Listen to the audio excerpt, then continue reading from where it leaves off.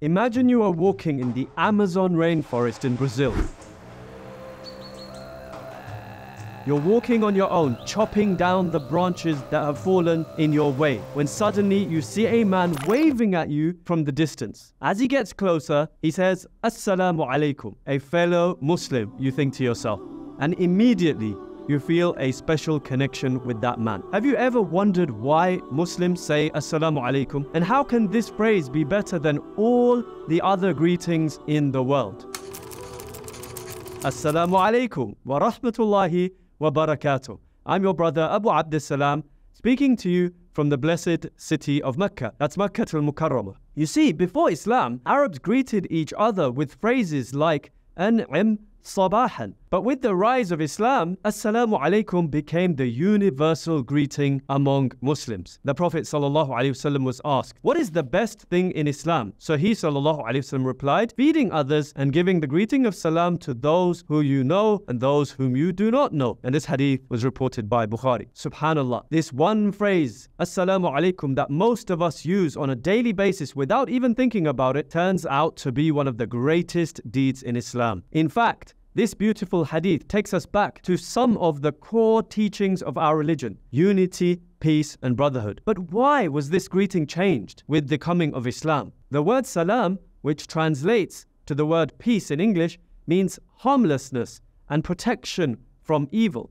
So every time you greet someone with salam, assalamu alaikum, it's not merely a greeting like hello or hey. You're essentially praying to Allah for their safety and peace. Isn't that beautiful, brothers and sisters? That every time Muslims meet, they make dua for each other's safety from all harm and evil. In addition to that, one of Allah's names is also as-salam, and this is intertwined with this greeting. So when you say assalamu alaikum, it's as if you're invoking Allah's blessings upon the person that you're speaking to. It's no wonder this greeting is superior to all others. You're seeking both protection from all harm and you're asking Allah for all good to be given to the person you're giving salam to. The Prophet ﷺ, he associated spreading salam with true iman or faith. It fosters love and kinship, two fundamental principles of our ummah, of the Muslim nation. The Prophet ﷺ said, you will not have true iman, true faith, until you love one another. Shall I inform you of something which if you do, you will love one another? Spread the salam among yourselves. Subhanallah, such a simple act, yet it strengthens bonds, reduces conflicts, and unifies the hearts. In fact, it builds love between us as Muslims. The Prophet ﷺ mentioned that we get more reward while giving salam by adding the following words. So, saying assalamu alaikum gives you 10 good deeds, while assalamu alaikum wa rahmatullah gives you 20. And saying assalamu alaikum wa rahmatullahi wa barakatuhu earns you 30 good deeds. Allahu Akbar. It's so easy in our beautiful religion to earn good deeds and raise our ranks in the sight of Allah subhanahu wa ta'ala. But what about when someone greets you with assalamu alaikum? Well, the Prophet sallallahu alaihi wasallam said, a Muslim has 5 rights over his fellow Muslim. He should return his salam, he should visit him when he's sick, he should attend his funeral, he should accept his invitation, and pray for his mercy for him, meaning he should say yarhamukallah when he sneezes.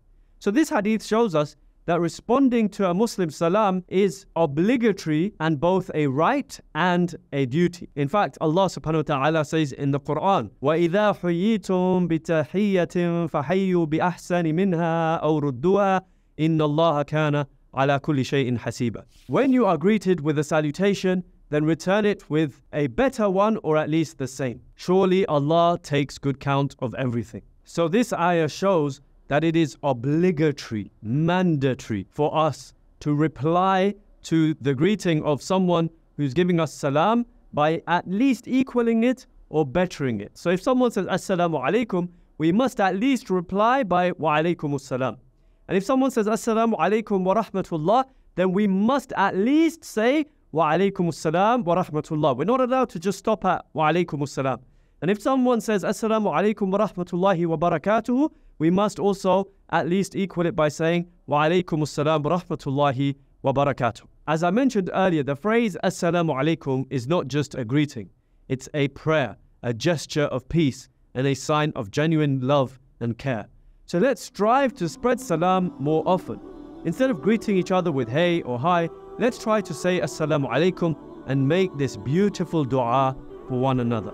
Don't forget to share this video with others so you too may get the reward of their salam. Once again, I'm your brother Abu Abdissalam, speaking to you from the blessed city of Mecca. Assalamu alaikum wa rahmatullahi wa barakatuh.